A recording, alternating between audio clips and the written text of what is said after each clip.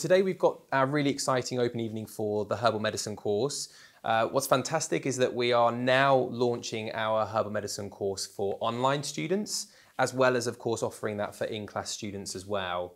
Our herbal medicine course is exciting, it's up to date, and it's a really practical course. So tonight we are telling prospective students about what our herbal medicine course offers, and we're telling them about all of the really practical elements to our course, because from day one, when they're studying herbal medicine with us, we give them tools that they can take away and immediately use in their own lives.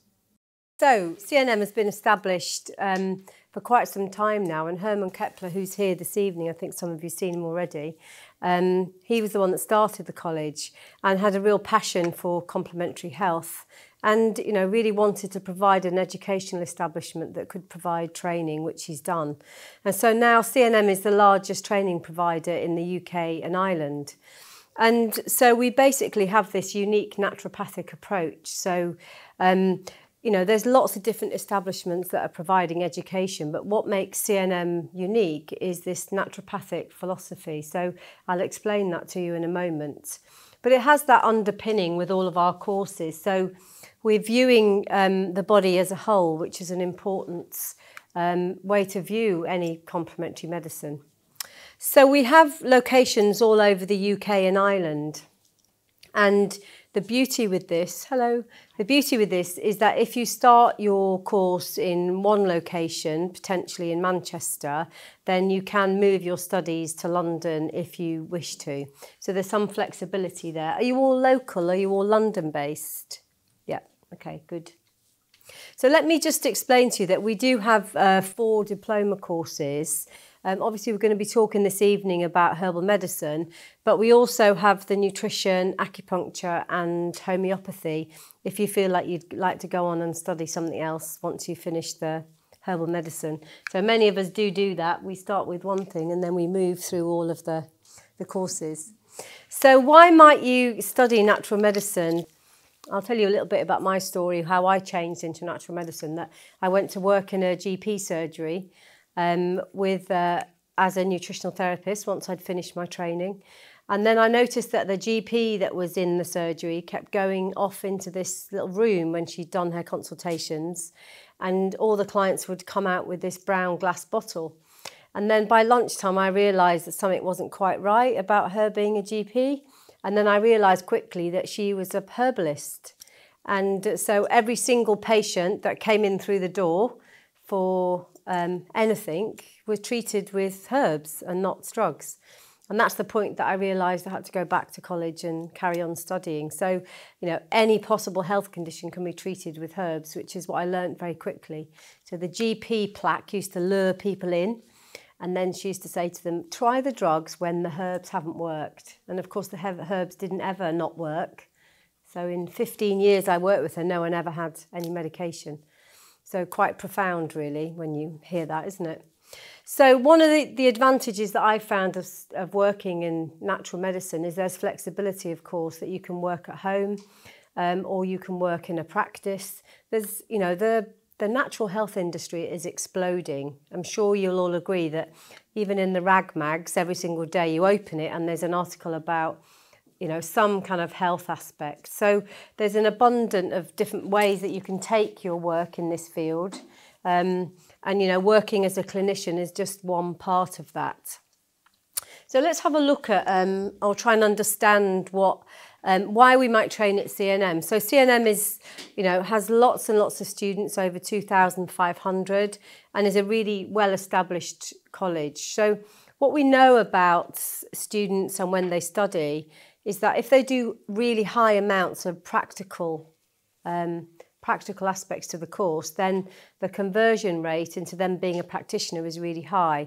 And that's what CNM do really well. So we focus very much on practical application. So the ability of that student, once they finish the course, you know, they start seeing clients straight away because they've seen and been exposed to so many cases during the course of their studies.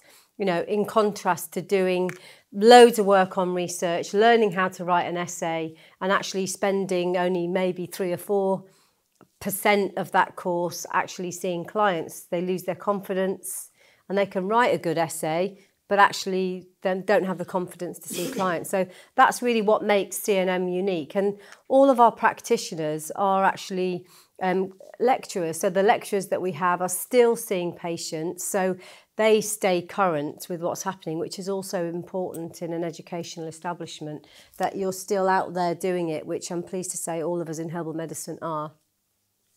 So let's understand what naturopathy is. Has anyone been to see a naturopath? Yeah, good. Just one of you. We don't know what you're missing, honestly. So naturopathy is a system-based healing where we believe that the body has the ability to heal itself given the right environment. So there'll be certain things that suppress or enhance that body's ability to repair and heal. And some of those things are what we look at in naturopathy, and that's how we basically look at the patient and look at their ability to essentially self-heal. So one of the factors that underpins naturopathy, which is interweaved into your herbal medicine course, is that the body has a vital force, and this vital force can be stimulated or suppressed. So I try and see the vital force a bit like a bank balance. So that bank balance can actually be topped up by good living, herbal medicine, relaxation, fresh air, and therefore that means that you're cash rich in your bank balance. So you're much more resilient to getting sick. Whereas if you're overdrawn with lots of drink, drugs and rock and roll, then the likelihood of you getting sick is actually much greater. So we're always looking to try and promote that vital force rather than actually to suppress it. And the other thing to think about is that every disease or disorder will have an initial root cause. And what we want to do is look at the root cause and try and understand not just that the person is displaying symptoms, but what happened in that person's life when their health changed. So everyone will have a critical incident in their life when their health started to change. And, unpicking that with the client case is really critical to being able to get the treatment fit right. So that's what makes our courses unique, is this naturopathic backbone that really underpins all of the education. So understanding also that, prevention is much better than actually just treating symptoms. I always think it should be kind of wellness-based management or health-based. But actually I know from my own clinic that people don't come to see me when they're well, right? People come to see when they're sick, don't they? So we need to change that slant, and hopefully you're the future, you guys, and you can help us to actually do that. So focus on kind of wellness really and keeping a patient well. So just lastly, before I hand over to Bobby, this idea of abundant vitality is being in the best physical but also mental shape that you can possibly be in. So many people, I ask them, some of my students, I say, tell me about what symptoms you've got. Is anyone ever symptom free? And usually people are never symptom free. And you get the odd person that puts their hand up and says, I have no symptoms. And then after 10 minutes of talking to me, I realise they've got loads of symptoms. But actually those symptoms have become normal for them. I always wake up at 4 a.m. I've always been constipated. This patch of dry skin on my arm has always been there.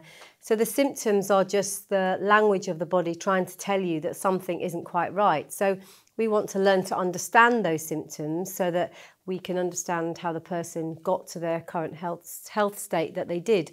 So people can have a body that might be, they think, free of symptoms, but that includes your cognitive function. So if you have negative self-thoughts all the time, we know that that affects how your immune system behaves. So it's being in the best physical shape and the best mental shape. So I think there's not a lot of people that can say that they're, symptom-free on both aspects. So it's an important factor in naturopathy that we consider.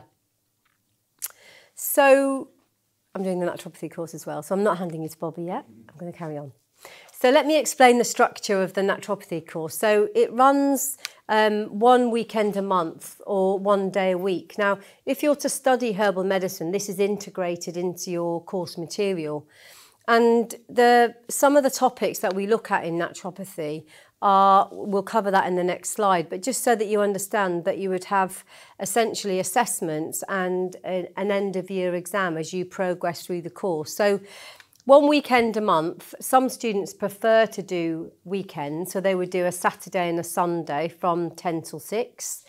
because the parking is much better, transport is much better, and they enjoy London at the weekend. So this really does depend on your availability, and obviously course availability. So you could do 1 weekend a month or essentially 1 day a week. And during the course of that time, you would essentially look at an additional set of clinical tools, okay? So you learn to classify signs and symptoms of disease in herbal medicine, but when you learn naturopathy, you're learning a whole new set of tools that will enable you to piece the picture together of the client's picture. So some of the things that you might look at are detoxification in much more detail. So really the body's ability to detoxify some of our environmental toxins, metals, is absolutely critical to health. And if we don't really understand detoxification in the right detail, we have an accumulation of waste, and that contributes to us feeling unwell. So detoxification is critical, and you cover that in quite a bit of detail in naturopathy. You also learn about TCM, traditional Chinese medicine, and you would explore in more detail tongue diagnosis, face and nail diagnosis. So a patient might tell you that they don't have any particular symptoms, but when you look at their tongue or that you look at their eyes, then that tells you something very different. Which leads me on to iridology, which is, you know, I had the good fortune of studying with Peter himself only last year after being in practice for 10 years. And I found it absolutely, I mean, an eye-opener. It's very cheesy, but he taught me that. But, you know, I used to sit in front of a patient and they would say to me, you know, I have no digestive discomfort whatsoever. And I look at the iris of the eye and that tells me something very different. And why might that be? Well, it's because, you know, we learn to live with symptoms of poor digestion. We eliminate the foods that cause us issues, but it doesn't, you know, it doesn't get away from the fact that there's an underlying dysfunction, which is why the gut isn't working properly.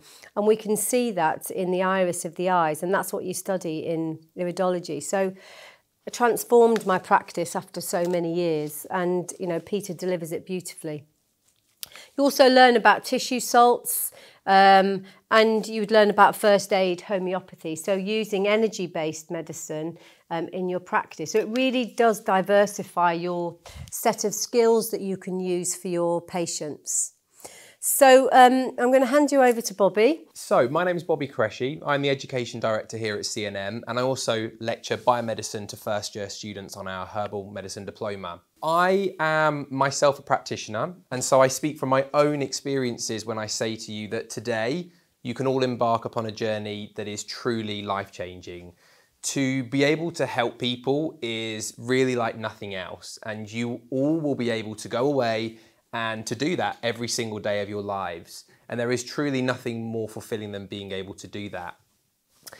Today I want to talk to you about biomedicine, which is the very first part of the herbal medicine qualification. Some of you are already studying nutrition, so you will have already done that.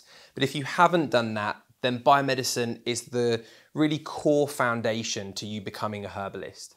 So the question would be why? Well, biomedicine is vital for you to understand how the body works. This is about making you safe and also effective as a practitioner. CNM as an educational institution really does pride itself on creating therapists. We're not just creating people that can pass exams. We want you to go out and be able to help people. And to do that, we need to make sure that firstly, you are safe, and then secondly, you obviously can go out and you can really make a difference to somebody's health. In biomedicine, we talk to you about how the body works. We talk to you about the different systems of the body. We talk to you about the organs that make up the body. And we also talk about how the different parts of the body all work together, which is really the fascinating part. Now, we kind of layer this together so you gradually build this knowledge throughout the biomedicine course so that you can really understand what also happens when things start to go wrong. Because that is, as Rianne just said a moment ago, ultimately what you are going to be dealing with most of the time. People that are steering away from health and towards disease. So we need to pull them back in the other direction. Now, to be able to do that, we need to understand a really important question, which is why. In my practice, every single patient that I see, I always think, why? Why are they sat in front of me? Why do they need my help? Why are they bloated? Why are they constantly tired? Why can't they sleep? Why do they have a skin condition? And that's the information that you really should be thinking about. That's the question that you should really be taking away from this, because that's what we teach you in biomedicine. So as well as helping you understand what's happening in the body, we start to get you to think about the causes of disease. And importantly, of course, we start to give you a little bit of an insight into what you can do as a herbalist. And we also give you some other bits of advice and guidance as to what you might use in terms of nutrition, homeopathy, lifestyle advice, and so on. So here you see an overview of the lectures that you study in biomedicine. We include really fascinating topics like the digestive system. We cover the endocrine system, which is looking at hormones. We also cover topics like cancer, a really, really important topic, given, of course, the prevalence of cancer in today's society. So we go through some really vital subjects that then by the time you go into your specialist subject of herbal medicine, you then have this really core understanding of what's happening in the body and also what might be going wrong in the body. So in terms of studying biomedicine, we've now got the option that you can study this in class and you can also study this online. So when you study online, that does give you a lot more flexibility because you can study this on your sofa, you can study this in your kitchen, you can study this on the train, you can study this wherever you want to. As long as you have internet access, you can get onto the lectures and all of the exercises that it involves. You can also come into class, come into lectures and enjoy that interactive environment that you get by working with colleagues and listening to a lecture. In terms of the actual course materials that you'll be looking at, you'll be covering 20 lectures, all of which have very high quality PowerPoints. I'm slightly biased because I have written them, but they are very good, trust me. Also included in that, we will be giving you lots of other materials. We'll be giving you exercises, case studies. So from day one, we want you to start thinking like a practitioner. Like I said, we're making you into a therapist. We want you to start thinking like a therapist from day one as you study with us. In terms of the exams, you'll have multiple choice exams, which will be looking at some of the core knowledge. And on top of that, you will also have 2 semester exams, and that's the same for the in-class and the online option. The only difference is that the exams will be in class for in-class students, and the exams will be online for online students. And we have a very clever system set up to make sure that nobody does anything naughty and starts trying to cheat on Google, because it won't let you do it. So we have everything set up in place. It's a really great online course. And of course, you can then follow on into herbal medicine and study that online if you wish, or alternatively, you can study that in class. We do expect 90% attendance, which is really important because, like I said, we need you to be safe and effective. And we have to make sure that you've got that foundation of knowledge so that you can be both of those. So this just gives you a little bit of a glimpse of what the online course looks like. You can see here, this is our online platform. It's very interactive, it's very colourful, there's lots of images. It's very easy to use for anybody, even people that aren't particularly great with computers. It's very straightforward. You click on any of these boxes and it opens up the lecture video. It gives you the option to jump in at different points on the lectures. So let's just say you want to look at the digestive system and you're really interested to going in and having a look at what happens in the small intestine. You can click that and it will open up that section of the video. So it's very easy to use. There are also interactive exercises. So you, for example, might have 2 plates of food and you might need to drag the food onto which plate suggests that it's inflammatory food, foods that create inflammation in our bodies, or foods perhaps that are anti-inflammatory. So that's just to give you an idea that we're trying to get you to think how you can apply that knowledge. So just to conclude, as I said, am a practitioner and I am fortunate enough to be able to help patients in my practice here, but I've also had experiences of volunteering all around the world. I've worked in hospitals in Kenya, I've worked in orphanages in the Philippines, in St. Lucia, I've worked in a care facility in India. I've done things that really drive me forwards to want to help more and more and more people. And the thing is that you're all capable of doing the exact same thing. There's nothing stopping you from going out there and doing these sorts of things.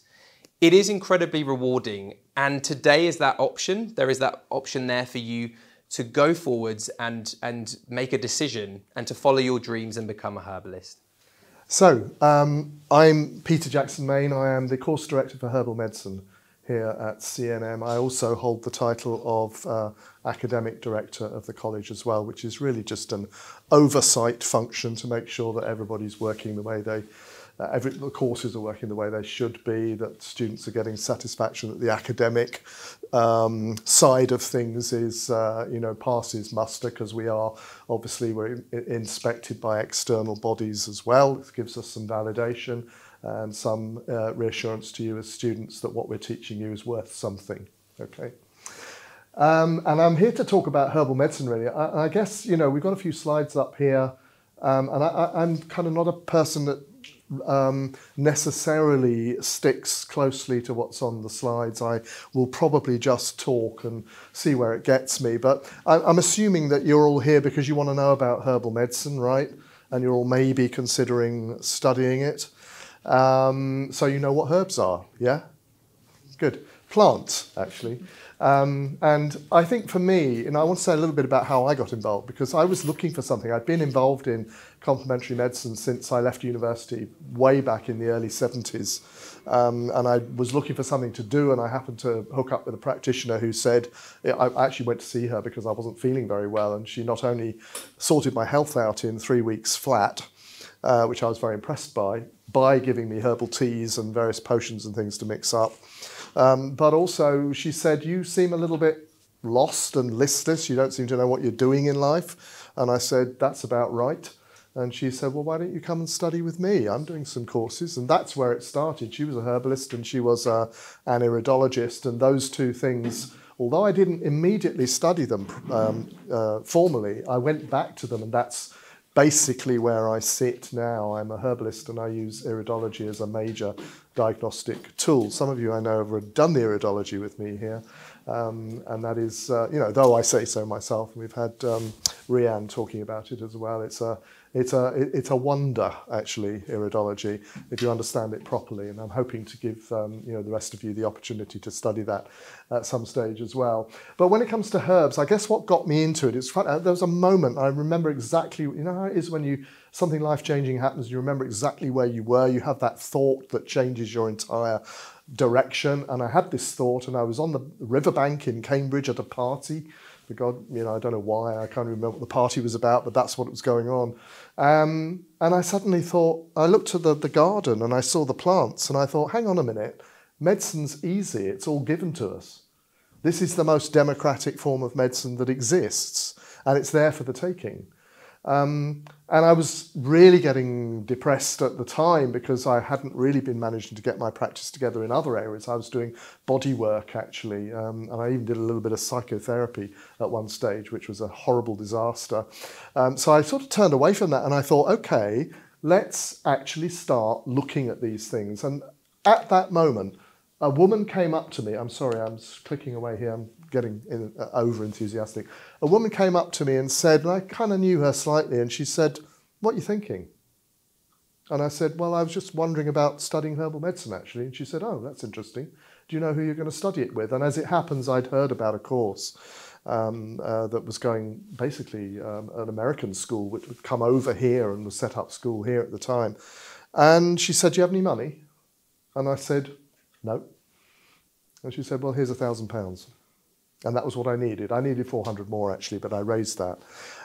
For me, that was like, whoa, actually, is that the way this works, So your story is going to be different. And for me, getting into herbal medicine was what revolutionized my health the first time around. And when I found it again, and particularly when I studied with this one teacher, and he's a guy called Dr. Schultz. I don't know whether any of you have heard of Dr. Richard Schultz from America. He got very, very famous. He's the only herbalist millionaire that I know.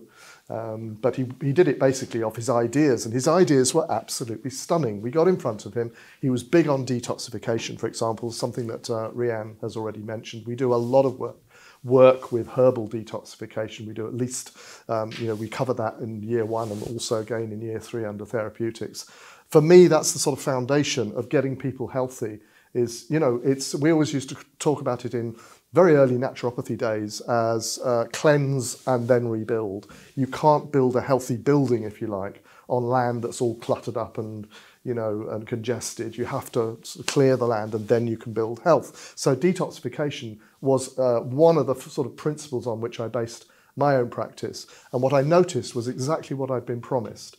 That if you actually do that, and these routines that I teach I call them the foundation routines, the things that you need to establish in your life to start to clear the way for health. And if you make that the core of your practice, then using herbs becomes just so much more easy after that. So that's a kind of introduction to what I wanted to say about the herbal medicine course here, that I think distinguishes itself from a lot of herbal medicine courses that you might hook up with elsewhere. And it is that we are not training people to become allopathic herbalists. We're not training people to think of herbs like drugs, a herb for osteoarthritis or a herb for irritable bowel syndrome. We're aiming to teach people how to think, as I think both Rhiannon and Bobby have already said, how to think underneath the symptom, to think about what's driving that pathology in that person. Because two people present with asthma, yeah? And if you go to a doctor, both of those people will get an identical prescription. But if I look at them from a traditional medicine point of view, from a naturopathic standpoint, and from a herbal standpoint, I can see very clearly that this person might need a very different prescription from that person, And that's the joy of this. It's all about individual treatment, but it's about, for a herbalist also, it's about the ability to know the plants in that much detail that you can almost get like an intuitive sense of what somebody needs by listening to their story. My prescriptions are usually made up by the time I get to the end of the consultation. I don't do a consultation and then say, right, now we've got to sit down and work out which herbs. The herbs are coming all the time I'm there. The herbs are like standing around me almost saying, right, you want me for this one, or you want me for this one. And this is, I'm not saying that it's a completely sort of woo-woo intuitive thing. What I'm saying is that what we aim to do in the herbal medicine course is to give you that depth of familiarity with the plants, with the traditional uses of the plants, with the scientific aspects of the plants as well, obviously, so that when it comes to seeing patients and prescribing, you have got this wealth of knowledge that you can immediately funnel into the practicality of designing a treatment program for somebody. So I'm going to take you through the herbal curriculum and just tell you a little bit about how we do that and some of the things that come into it. So first of all, incorporating Chinese and Ayurvedic principles, I am actually quite a big advocate of our own Western or European energetic tradition. I don't know whether any of you know about this, but we talk about yin and yang in Chinese medicine. We talk about the doshas in Ayurvedic medicine. You might have heard of these things. But we have a fully developed energetic system here in the West. We just don't use it.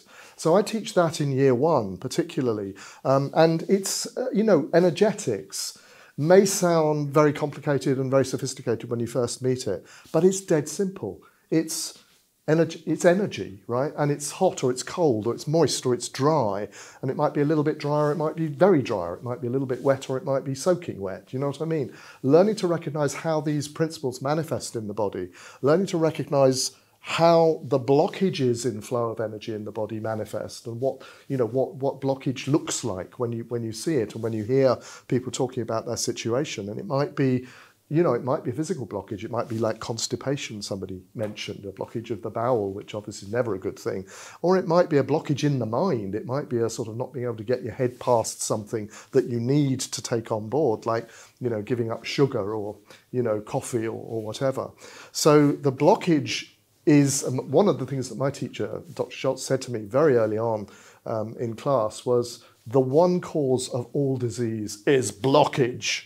And you could hear this blockage, like a big block of something and it was very visual. And it's kind of true. Now we do have, obviously we differentiate a little bit. We also talk about deficiency. So a blockage can be a sort of a congealing, if you like, or a congestion in the system. But deficiency is something else. But if you think about it, think about a river that's flowing and you get a blockage. What happens on one side of the dam is it's too full. And what happens the other side of it is there's not enough. So even deficiency is caused by blockage.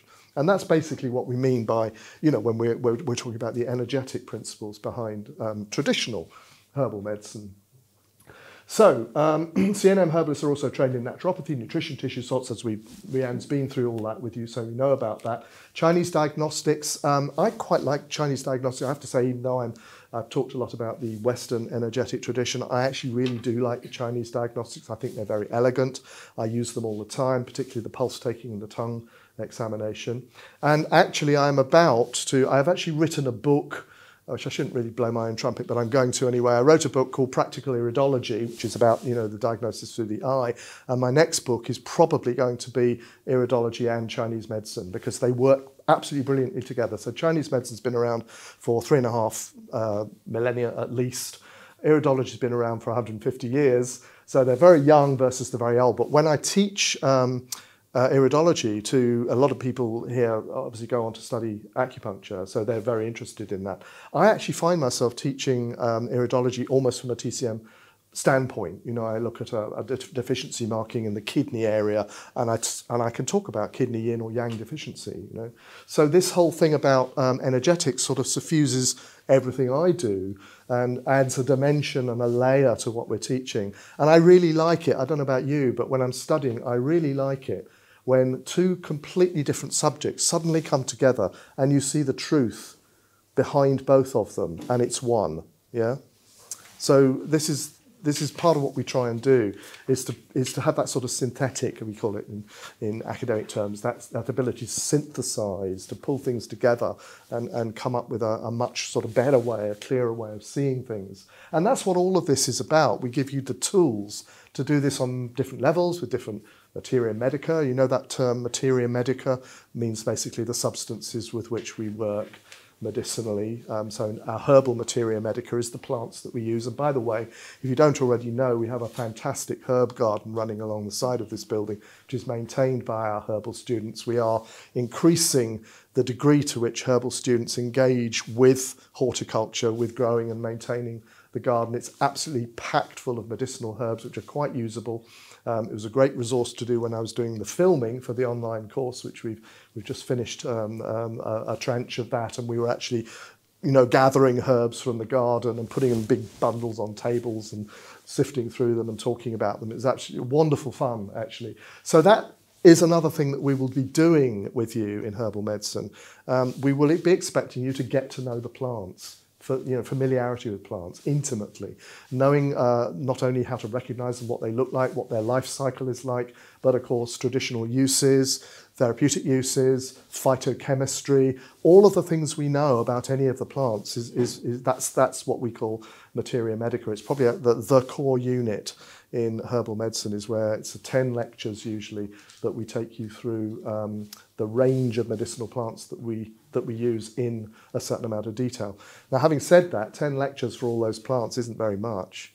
You are expected to go and find out about them yourself as well. So hopefully enthusiastic students will also go out there and buy their own reference material and do their own researches as well. That all adds to it. I learn things from my students.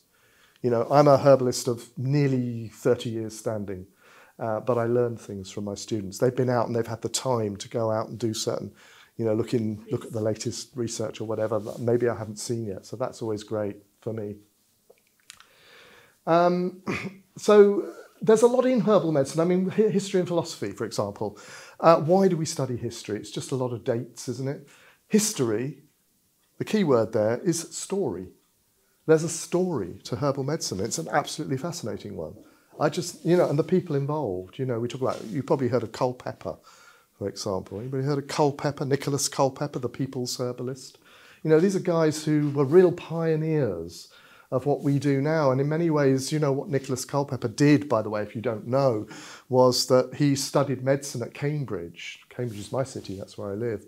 I studied there too, but I didn't study medicine. And he had a tragedy in his life, as a result of which he got, you know, he sort of, well, I don't want to, what I'm doing now, I'll change my life direction. And what he did was he took the medical knowledge that he had and he went, he set up a shop in Spitalfields in East London, and he treated the poor for nothing. and charged the rich a huge amount of money to be able to, it's a bit of a Robin Hood herbalist, this one. He also did things like he translated medical texts which were only available in Latin and Greek into English so that ordinary people could understand them. He wrote tracts on herbal medicine specifically aimed at teaching ordinary people how to use the plants that grew on their doorstep. And we can see this tradition in herbalists wherever you look, actually. Certainly in the North American tradition, as I said, that was where I studied. We have, for example, the very great Dr. John Christopher, and he said the same thing. He said, all we need to do is go out into our backyards and see what's there. It's all there for us. We don't need to be producing high-priced supplements and all the rest of it. We can do that. But actually, what this is about is inspiring people how to use plants and in very, very simple ways. So you'll be taught that. You'll be taught how to make plant preparations and how to, to calculate strength and dosage and all of those things as well. I can only give you a sort of a very brief idea of all the things that come into it. The biochemistry of herbs, I want to say a little bit about that. The problem with biochemistry is a relatively new science. And if you think about it this way, if you think about the way research on drugs is done, they take one drug, which is a single molecule, it might be quite a complex bond, but it's a single molecule, and they test it on one symptom. And that's what they do, right? Herbs, you've got about, hundreds potentially of molecules in one plant. How are you going to do a clinical trial on that? How are you going to even begin to calculate the complexity of a herb? So whilst we do look at that, and we look, for example, at certain plants that contain particular phytochemicals like alkaloids, you might have heard of. Alkaloids are quite powerful. They're what you get in your coffee in the morning. Caffeine is an alkaloid. They generally have quite powerful effects on people. So it's worth knowing that. It's worth knowing that if a plant has a powerful chemical in it, you might want to go easy on it. Yeah? But it's not about that. It's not just about the phytochemistry. The phytochemistry supports the traditional use, in my view, and not the other way around, okay? So when somebody comes along and says, I remember a student of ours did a project on ginkgo biloba. Have you heard that one? Ginkgo, it's for circulation, particularly good for cognitive abilities. We call it a nootropic, which means that it improves the function of the mind. And he was a doctor, he was a consultant. And we have doctors study with us, it's great. And he was a great student. And he did his final project on ginkgo. And because of the way that these trials are conducted, he came up with, I think it was, he had 12 trials he looked at. 6 of them said it worked, 6 of them said it didn't work. When he put the data all together, completely inconclusive. And I said to him, does that mean when you get out in practice as a herbalist that you're going to stop using ginkgo to help people's memory? And he said, absolutely not. Because by that time, he'd had enough grounding in the traditional applications of ginkgo to know that that was not the right way to assess a herb. And the other thing about herbal practice, of course, and maybe giving you too much information, stop me if I'm, blinding you with science, is that we hardly ever use one herb. Most of the time we're combining, we're putting herbs together, we're looking at the synergy between different plants, between the different elements it's called making formulae. And the nice thing about a formula, you can have formulae that are like general that you can go and buy in a supermarket or a pharmacy or somewhere like that. But the best formula is the one that I make for you and you and you. And it's completely different from the one that I make for you or you or you. Do you see what I'm saying? So this is the individualization of it and choosing our plants from that position of knowing a lot about them. And the other thing I'd like to say actually about all of this is that some of it looks, history and philosophy, Chinese and Ayurvedic principles, biochemistry. It looks pretty heavy duty stuff. Biochemistry is not the favourite subject for a lot of herbalists. I'll say that for free. But here's the thing, what we've tried to do, particularly as we've been developing the online lectures, is to make sure that every lecture gives you something that you can go away and use immediately, right? So it's not about waiting, it's not about getting through all of this stuff. You will be given things, practical suggestions, practical exercises, applications at every turn, basically. So that, and I say this to people when I teach iridology, and I teach 6 days of iridology in the Naturopathy study course. On day 1, you're going to start being an iridologist. You're going to go home and you're going to be able to look at somebody's eyes and tell them something useful about themselves. Okay, I think I've clicked too far. Right, so let's have a quick look at the overview here. We have herbal medicine comes in 3 parts, basically. If you come to the classroom course, the attendance course, you'll be doing part 1 in 1 year, part 2 in the 2nd year, and part 3 in the 3rd year. It's a 3-year course. But if you do it online, you can do it faster than that if you want, okay? And just to mention, we are also introducing, I think somebody already did mention it, for those of you who might already have studied nutrition and acupuncture, particularly, you've got your diplomas, we are introducing a 2-year postgraduate course in herbal medicine, which will upgrade you to a herbalist, so you'll have that key as well. Of course, you don't have to study all the things you've already studied. You've already studied biochem as a nutritionist. You've already studied, research and practitioner development. There are lots of things that we can, exonerate you from, so that you can do the course in 2 years. But it is predicated on the fact that you already have a diploma, so you're already in the study pipeline, so to speak. The online course you can take from scratch, and if that's your choice. As Bobby has said, there are certain advantages to studying online. You don't have to turn up every time. You can do it at your own pace, either slower or faster, and you get the same level of support. You get the same learning materials, whichever way you do, yeah? So in part 1, we get the biomedicine, the naturopathy, which is, one of the naturopathy modules, naturopathy study we call it. That's the bit we cover nutrition to some extent, we cover homeopathy, we cover traditional Chinese medicine, we cover naturopathy itself, a little bit of herbal medicine in there as well, and we do the iridology, which is also your introduction to clinics. So bearing in mind that the whole focus of this is to get you into practice, it starts in naturopathy. Now the iridology content, of course, there's a lot of theory there as well. You have to know what you're doing. But the way I've developed the iridology component of naturopathy study, it's very, very practical. And it's basically about the one-to-one consultation that you have with a patient. It's getting you on that from day one, pairing up in class, looking at each other's eyes and talking about health concerns and learning that way as well. So that is a clinical input, if you like, as well. And there's obviously some observation. You get to watch me do a session and things like that there too, okay? So there's a very, very clear focus on the practical element right from the start, and particularly developing that one-to-one relationship with a patient, the helping relationship, if you like. Just to mention, just a slight tangent here, but just to mention that if you really resonate with iridology, and a lot of people do, you can go on to get a full diploma in iridology too. It's called postgraduate. It's not really postgraduate, but it's an add-on that you can get. You get a certificate in iridology as part of naturopathy, but you couldn't really join an iridology professional association until you've done a little bit more. So we do another six days in the autumn, usually, for people who want to lift their iridology qualification to a full professional certified or accredited iridology, okay? Just to say that's available. So that's biomedicine, naturopathy, and herbal medicine 1. We start off with the basics. We teach you about the history, the basic principles, Western energetics, as I've said. We teach you a little bit more about Ayurvedic and traditional Chinese energetics. And we teach you about plant sciences. Now, in ordinary terms, that's probably known as botany.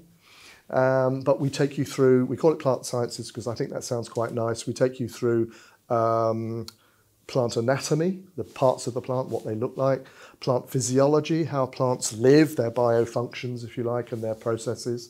Taxonomy, which is a word that if you know what that means, do you know what that means? Taxonomy, it's all about classification, the classification system. That's quite important because you might know that plants have at least 2 names.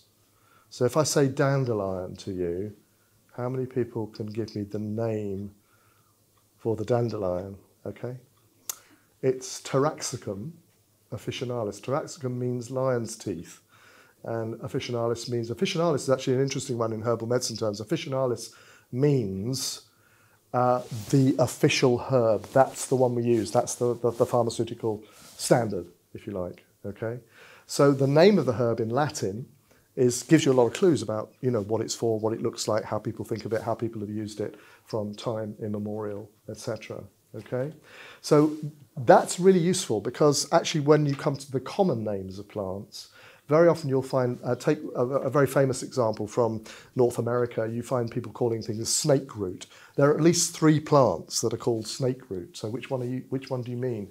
If you identify them by their Latin names, you always get the right one. And it's an international language for the recognition of plants. So that's important. And last but not least in plant sciences, horticulture. How do you grow things? Anybody grow plants already? Yeah, I thought you did. I don't know why. Just had a feeling. Yeah. Yeah. So, you know, getting hands-on, and there's actually, you know, a couple of exercises as well for you to actually get involved in that and do a write-up on it and maybe even be assessed on it at some stage as well. So that element of really getting your hands dirty, and it starts out there in our garden, of course, but if you're doing the online course, you can do it in your own garden. Just keep a record of what you do, yeah, and start learning. That's level 1. We also do something called practitioner development. This is where we introduce you to that sort of dynamic of the one-to-one therapeutic relationship, that business of seeing a person and how to conduct that professionally, how to look after yourself while you're doing it, which is also very important. And we introduce you to the concept of research in that particular unit as well. And we don't, here's the thing, I don't know what you think when you hear the word research, but I'll warrant that it's not the same as what we've got lined up. So in other words, there are many, many different ways of thinking about research, and we obviously make you aware of that, but we have our own take on it as well. And we are starting to instigate research programs in this college as well. Layla and I are working on something at the moment. Okay, so there's a lot to get involved with. That's just level 1, right? Then we go to level 2, Herbal Medicine 2 and Naturopathic Principles. And Herbal Medicine 3 stands alone. That's a bit ominous. Why aren't we doing anything else? Well, Herbal Medicine 3 is a very intense year, apart from anything you're expecting, because this is a degree level course, right? It's accredited at degree level. So what we're trying to do is also give you a range of different skills that you might need as a professional. And now most of year 3 is about therapeutics, actually. So this is going through each system of the body, if it happens to be that. We take cancer in on that. We take working with the young, working with old people, working with pregnant people. And all of that sort of goes into the therapeutics. So you get a very sort of solid grounding in how to approach things from that point of view. But the other big thing that you do at level 3 is you write your final major project, so to speak, your research project. And it's a piece of research. I'm not going to tell you too much about it because it may be about to change by the time you get there. But it's a very exciting piece of work. It gets you involved in, you know, making your own researches in, you know, in literature search basically, and gathering information and organising it in a proper way. And one of the reasons we do that is not only just to keep the academic level up and give ourselves the equivalent of an honours degree, but also because actually, you know, there are many ways that you could go once you leave CNM. I think Rianne's already covered this to some extent. But in herbal medicine, if you think about it, you could be a practitioner. That's what I chose to do. I you know, see maybe 20, 30 people a week as a practitioner. But you could also be into medicine making. Yeah, you could get involved in the pharmaceutical side, not the pharmaceutical, the pharmacy side of things. Actually, how to make medicines and become an expert in that. We have, you know, the people who supply our herbal medicines are trained as herbalists first and foremost, and they've just chosen to specialise. And many of them also specialise in growing, so they produce their medicines from the ground upwards, and that's another thing you can do. But you can also get into writing. I think there's a slide coming up shortly, actually, you know, writing articles for prominent natural medicine journals and even maybe some academic journals as well. So giving you the skills to do academic writing means that, you know, you may not choose to do it ever again. A lot of people come out after doing their dissertation saying, thank God that's over, I'm never ever going to do that again.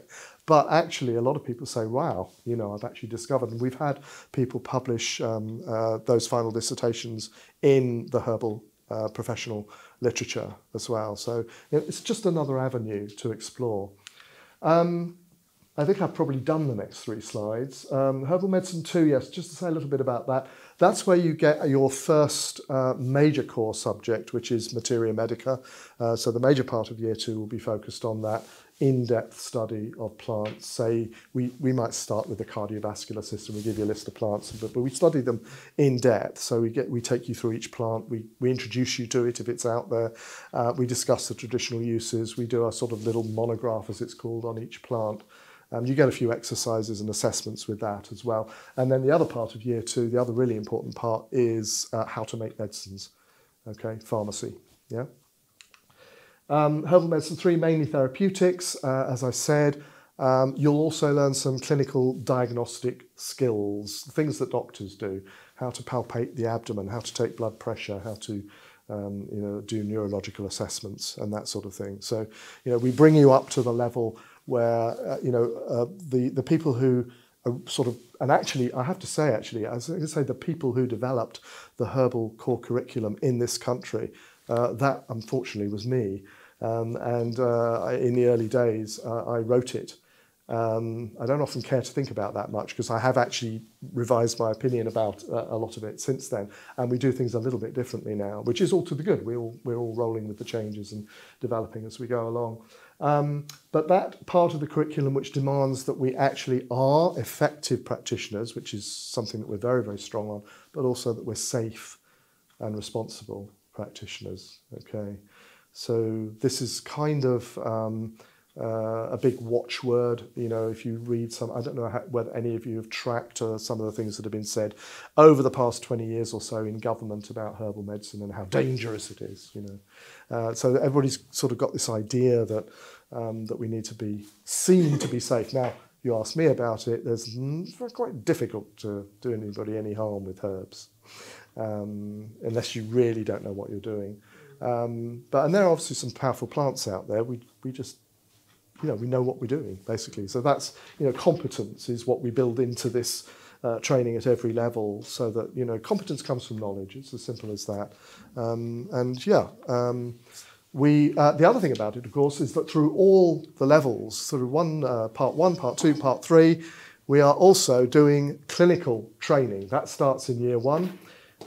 First of all, and that's built on year or unit by unit. So in year 1, it's observation.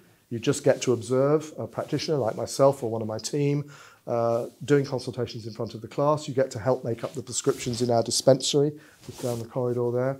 When you reach year 2, you do a little bit more than that. You start getting involved with the dispensary yourself and learning the skills of how to combine herbs and make up remedies and things.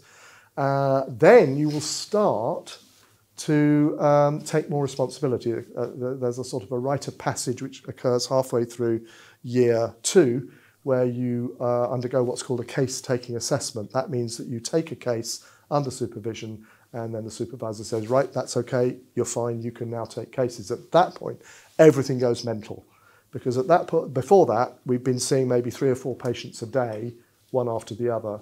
At that point, we have 5 clinic rooms there. We might get 20 patients a day, with each of those rooms going flat out all day long. So we do have very full, very busy clinics, and how, I don't want to say stressed, because I don't find it stressful, it's exhilarating. You get that many patients in, and if your systems are working well, and we've worked on ours over many years now, it's a fantastic experience to be in a clinic where people are coming in droves and leaving feeling better just for having been here, never mind they haven't even taken the medicine yet, because they're having a great experience here. Yeah. So that, and students, this is where students really pull together as well, I find, in clinical practice, the clinical unit. So by the time that all ends, you are running that clinic. I'm not doing it. I'm just sitting there saying, okay, I'll sign it off, I have to do that, sign the paperwork, but you're running it. And that's fantastic to see. And we have I think the level of expertise that's gained by our students through the 3 years of study is phenomenal from that point of view. And by the way, if you are choosing to study online, you will be coming, if you're a UK student, you'll be coming and doing your clinical training with us in our clinic here as well. Here's a few people. I think this is bringing me nearly to the end. A few people. Shaf, student of ours back about, I don't know, 7, 8 years ago. Do you remember Shaf at all? No. Absolutely brilliant guy. He's lives in Birmingham. He has a very, very busy practice up there. He particularly has made his home amongst his own community, which is Asian Muslim. What can I say about Genya? She is just so amazing. She comes from a background in Russian finance, and she's just built this incredible place in Notting Hill, Cloud 12, her sort of dream spa, and she does herbal medicine treatments, bodywork treatments, nutrition, everything's going on there. It's an absolutely fantastic place, and she's a great practitioner, and she was a fantastic student. She also comes in to help us as a clinic assistant. That's the other thing you can do, having finished your herbal medicine training. You can continue coming back to college. You don't have to pay for it, and you get the opportunity to help us run the clinics, which is a great experience. And she's been doing a bit of that. And then we have Alex, another one of our graduates. Again, fantastic. Sometimes you can get a sense of a student, they're really going to go a long way. He's pitched himself quite high. I didn't even know this before I saw this slide earlier today, but that's great. Alex is probably going to be taken on to our teaching team. Actually, you'll love him. Alex is very, very popular. And finally, we have Layla, who has created the largest and most influential naturopathic association in the UK. And that is not an exaggeration. The ANP is a phenomenon. Since Layla took it over 2 years ago, something like that, it's just gone from strength to strength. It is the leading professional body for naturopaths, and the body that you're all encouraged to join.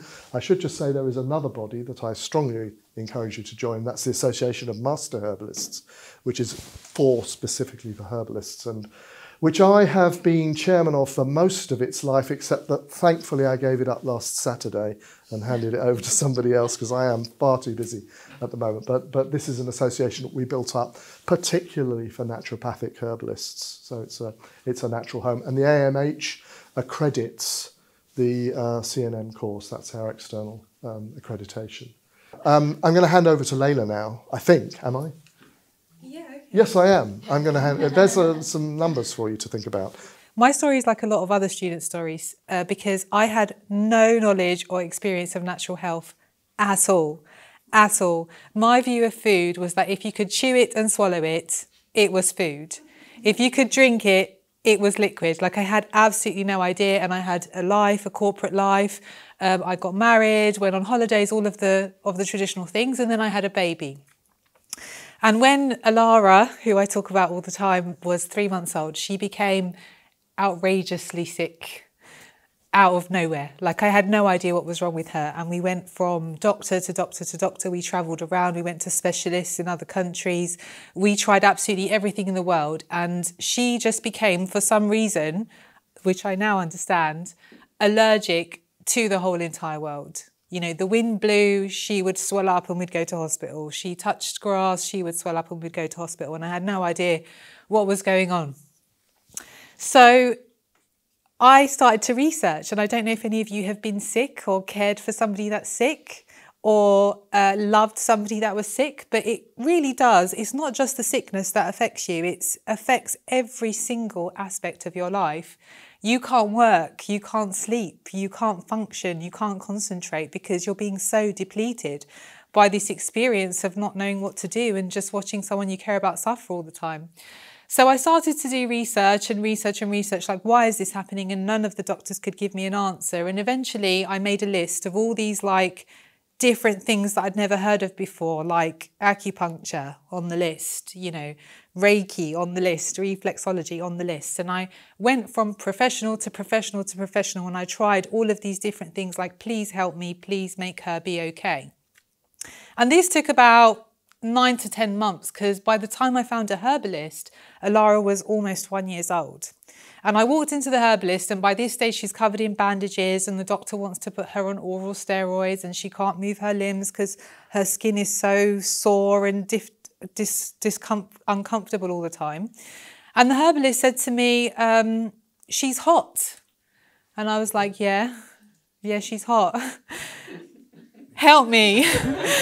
And she said, well, you know, my recommendation is, and I had like a big bag of medications that I took around every day, medication for her skin, medication for her allergies, medication for her sleep, medication for absolutely everything, medication for the bath, medication for out of the bath, medication for the washing. And we like lived in like a clinic.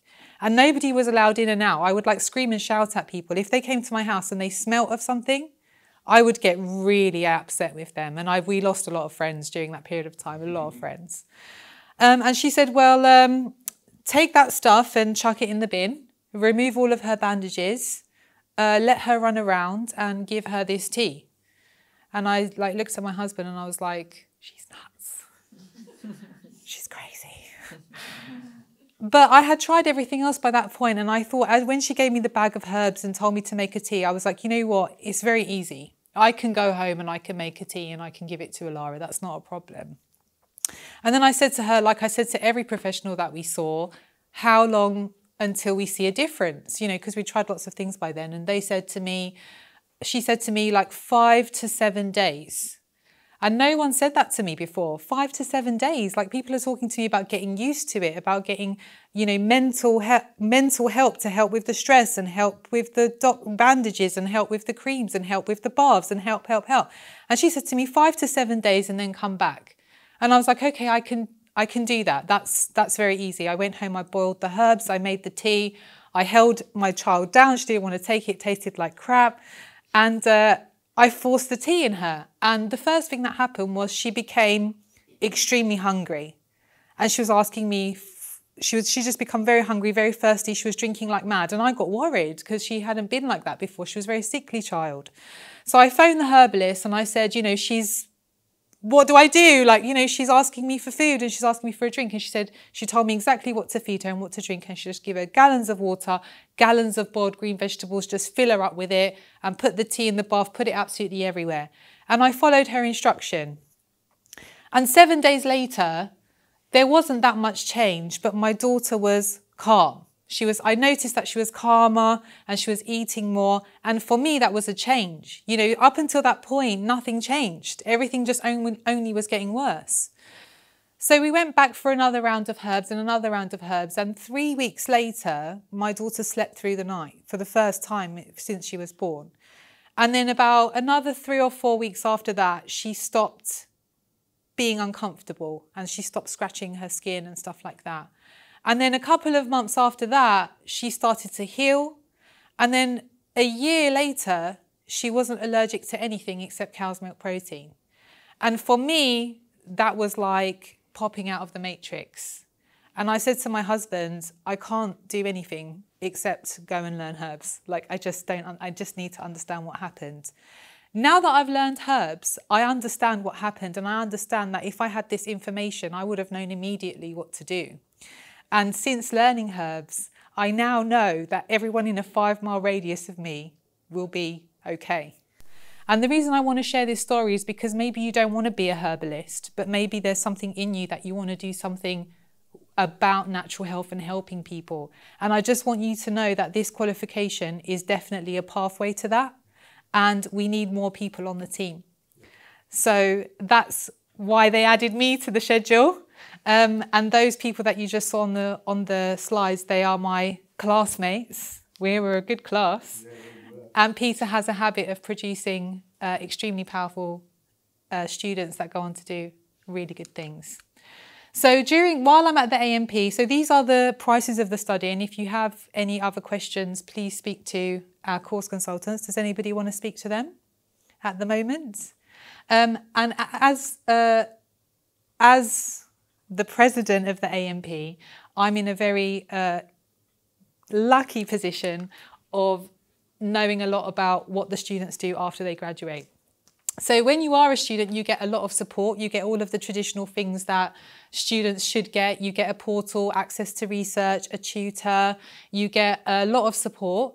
CLM is accredited all over the country. So normally what happens is when students graduate, they phone AMP and they ask me, what can I do or what should I do? You know, that little initial process that they go through when they graduate, they tend to phone AMP and I kind of help them through that process.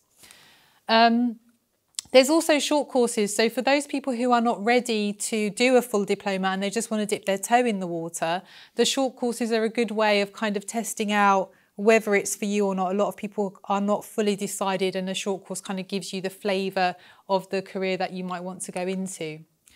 So here's what CNM graduates tend to do. And what I want to highlight for you here is that the natural health world is currently booming.